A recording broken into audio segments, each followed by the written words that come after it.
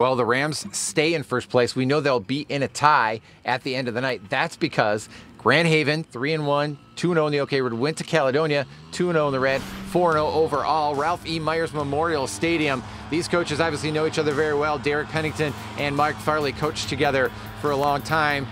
Fighting Scots have the ball in the third quarter, and they go to sophomore Brock Townsend. Breaks the tackle 34 yards.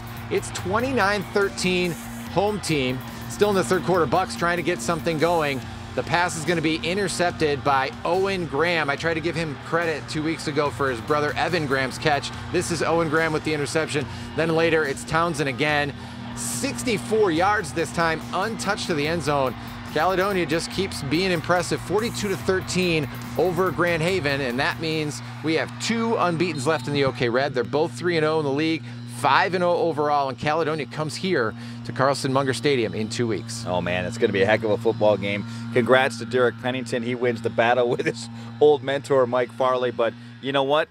They just keep getting better. They were scary good against Granville. And how much do you appreciate them more after you've seen Granville respond? I mean, tough double overtime loss with Rockford last week at home, and then they had Jenison, another border war tonight. We'll find out later in the Blitz how that turned out. But I mean, those are tough teams to try to come back from. And you know what? If Granville wins both of those games, or I'm sorry, wins against Jenison tonight, after pushing Rockford to the limit, we saw what they did with Hudsonville.